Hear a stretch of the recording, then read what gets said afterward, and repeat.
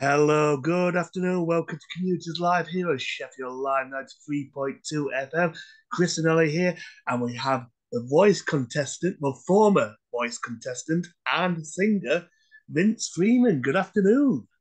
Good afternoon. How are we doing? I'm all right, thank you. Actually, I should say really good morning because it's actually good morning now, actually. It's good morning. Yes. For our listeners at home, you were the voice contestant. So, tell us a bit about your experience of a voice. I loved it. It wasn't something that was in my view at the time. I didn't know about I didn't know about the show. It was the first series. I wasn't even really sure I wanted to do it. But I think once I agreed to do it, it was just an amazing experience. I think more so because of the people that I got to meet that behind these kind of shows there's a huge amount of expertise. And I got to work with world-class musicians. I got to get coaching from George Michael's musical director. And Wow. those kind of things, those kind of opportunities don't come along very often. So there was that. And I guess the one thing that I took from it was I'd always, up to that point in my career, I'd always told anybody that was willing to listen, give me a shot, put me on a stage and I won't miss. And suddenly I found myself on TV in front of a live studio audience, suddenly going, "Oh, I better not miss then," you know. But no, I'm quite proud of that moment because there were so many ways in which you could fall apart in a moment like that. And I feel like I held it together okay. I've got to say, I watched your performance of The Voice on YouTube because I'll be honest, I've never actually watched The Voice at all. It was only when I found out that you were on The Voice, I thought, I'm going to have a look it up and see what it's like. Yeah, And yeah, yeah. when I saw you perform Sex on Fire by Kings of Leon, wow, Thank you, absolutely mate. wow. I am absolutely surprised that most of the judges actually didn't turn around because you were phenomenal. Well, I think at that point, so I was my blind audition was on the last day of the blind auditions. So there was like 120 auditions for the coaches to sit through, and it was over 4 days. Mine was on the last day at 10 o'clock in the evening. So by that point, I think I think it was Will I Am and Danny O'Donoghue still had spaces. I think Will had one space, and I think there was two spaces left on Danny O'Donoghue's team. So, you know, I feel quite fortunate to have nabbed one of the spaces, to be honest with you. And I also remember, I think Tom Jones had one space left as well because he was that Oh, close. with his hand. Yeah, he was that close to pressing his buzzer. And you know Yeah. what? I was saying, go on, press it, press it. And it was a shame that he really didn't, because Yeah. you were brilliant there. Thank you, mate. Thank you. And I've got to ask as well, do you still keep in touch with any of the coaches?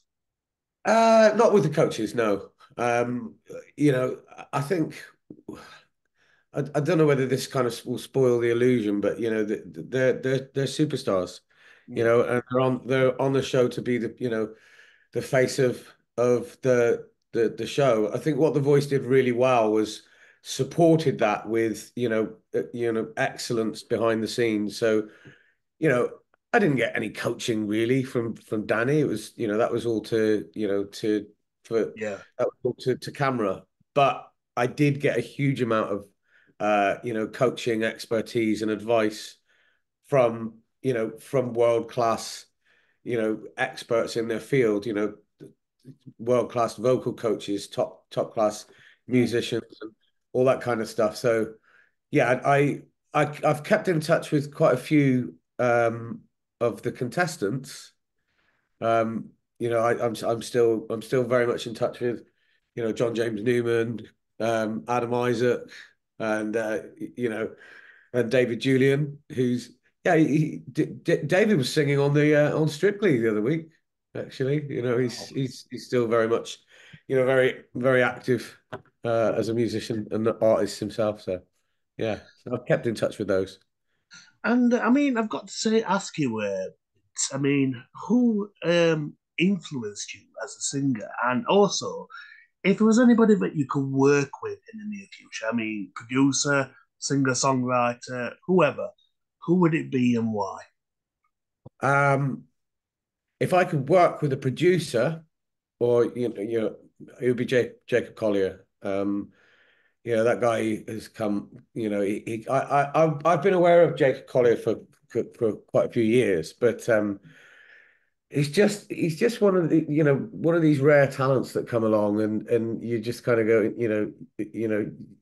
it would be just great to be in a room with someone like that. I just think of him as like he's kind of of the same ilk as people like Janis Joplin, Jeff Buckley, David Bowie. They're just different, and you can't really put your finger on it, but he's a real, just a real like dyed in the wool Mm. talent, and it'd be great to just be in a room with him, and see if we could write something. I think that, one person that's really like just blown me away recently as well, is Ray. Not only because of her story, but that girl, up to sort of very recently, she bypassed me, and then I suddenly, I saw her performance on the Brits, and then I immediately went and watched her Royal Albert Hall performance, and I, probably in my whole adult career, I've rarely seen something like that. I think she's exceptional. And I think what's really brave about what she does as well is that she will quite happily span like every single genre known to man, within the space of, one performance. And Yeah. it's marvelous, how you can go from, Louisiana jazz, sorry, New Orleans jazz, to sounding a little bit like Jeff Buckley, then moving into kind of Shirley Bassey area, and Mm. then just throwing some grime in there for, just for good measure. And she does it effortlessly, and I think I think there's some great things to come, from her. I love the idea of collaborating. I love working with other artists. Love writing with other artists. So, someone like that that would be amazing. I'd love to get on a stage and sing with her. That'd be great. I mean, speaking of writing, I mean, you have also got a debut album called Scars, Ghost, and Glory. So tell us a Yeah. bit more about that. I mean, was it quite a long process, or did it come together quite quickly? Um, Both. Both. Yeah, I mean, Scars, Ghosts, and Glory is kind of in the name. It's kind of the story of my life. There are songs on the album. It comes out June 14th, and I can't wait. There are songs on the album that about my childhood. There's songs on the album that are about me freezing my proverbials off in a horse box, trying to serve coffee to anybody that have it.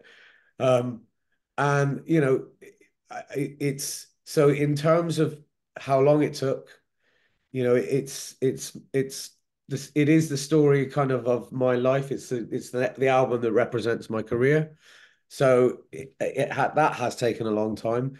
In terms of the album itself, some of these songs were written in 5 hours, you know, um, but 5 hours following a lifetime of experience. Mm. Imposter, for example, I went for a writing session with the producer for the album, Paul Visser, and we sat there, and I said, I've got this idea. I really like the idea that you know I feel like the whole world doesn't feels like it doesn't fit in, and I said I feel like everybody's been somebody's son, somebody's daughter, Hmm. somebody's wife, somebody's joy, somebody's, and I hit upon that, and also it was a conversation that I had with my sister, and she had said to me she was worried about her health, and she said it in quite a strange way. She went, "Yeah, Vince, it's like sometimes I don't breathe right," and I was like, it just stayed with me, and I kind of went into the studio and I said, I think I'd like the first line to be, she said sometimes she don't breathe right, and then the mirror only shows her bones, and it's a story of somebody that feels like she doesn't fit in,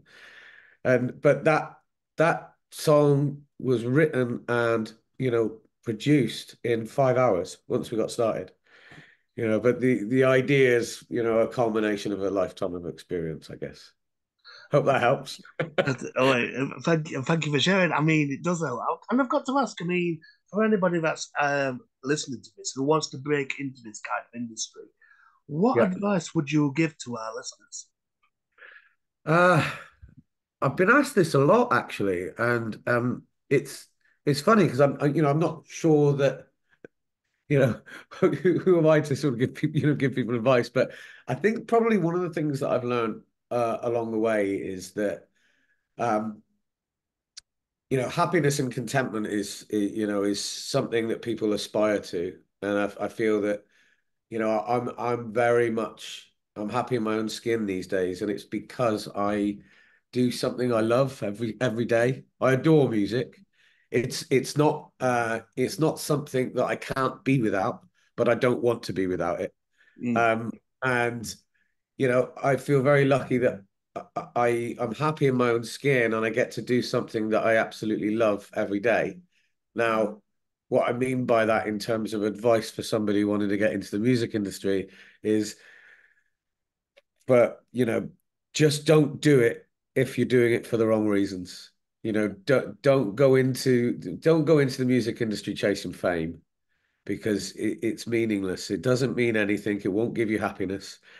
And I feel like success, failure, win or lose, if you're doing something that you love and that happens to be music, then you're winning, you're successful. mm, That's the bottom line. I'll be doing music for the rest of my life. Whether whether it be in my front room or on a stage in front of 20,000 people. It ultimately it doesn't matter. I'd love for this album to be a huge worldwide success. Not just about the money. But, I genuinely I would love people to hear this album because it's the thing that I've never been prouder of anything. I wouldn't change a note. But that said, I've made the album and I love that and I love music. So, ultimately, win or lose, it's kind of irrelevant because I'm doing something I love yeah. anyway. I hope that helps. I guess I could have kind of gone into the minutiae of the music industry, but I think that's kind of more important. Thank you for that, Vince. I mean, Nice. I think that helps a lot, and I'm sure our listeners will think that as well. And I mean, we're quickly running out of time, unfortunately. And I mean, I've got so many questions to ask, but I've got a couple of questions that I do want to ask for. So, for our listeners at home who want to follow you on social media, do Yeah. you have like Facebook, Twitter, Instagram? I've got the lot. I've got the full package. And the best for any of you listeners, I find that because of maybe the age I am and the music that I create. I mean, the music that I create is very commercial, and I think it crosses, a quite a large demographic. So one of the things that I did was just create a simple one-page website, which means that, if you favor X or if you favor Facebook or if you favor Insta, just go to vincefreeman.com and you can just choose your favorite and just click on the button. And I mean, and also, I mean, for anybody who wants to get a copy of your album, Yeah. how can people get a copy? Will there be a physical copy, digital? Yes. Yeah, there's all sorts that are going to be available. So there's going to be physical tape, CD, vinyl. Take your pick. It will be on all the streaming platforms as well. But if you like what you hear, go to vincefreeman.com and you can pre-order. You just press the pre-order button and you can choose whatever you like. There's various different bundles and all that kind of stuff. Vince, it's Throw been me a bone. Vince, it's been a pleasure. Thank you for your time. And my final question for you is there anything that you would like to say to our listeners? Ah, well, what would I say? Well, the album's out 14th of June. I'm touring from the 7th of April all over the UK. All the live dates are on the website, vincefreeman.com. I would love you to come and see me play. The band is absolutely exceptional. I can't wait to get out on the road. Vince, Hey, it has been a pleasure. Thank you very much for your time. pleasure's all mine. Thank you.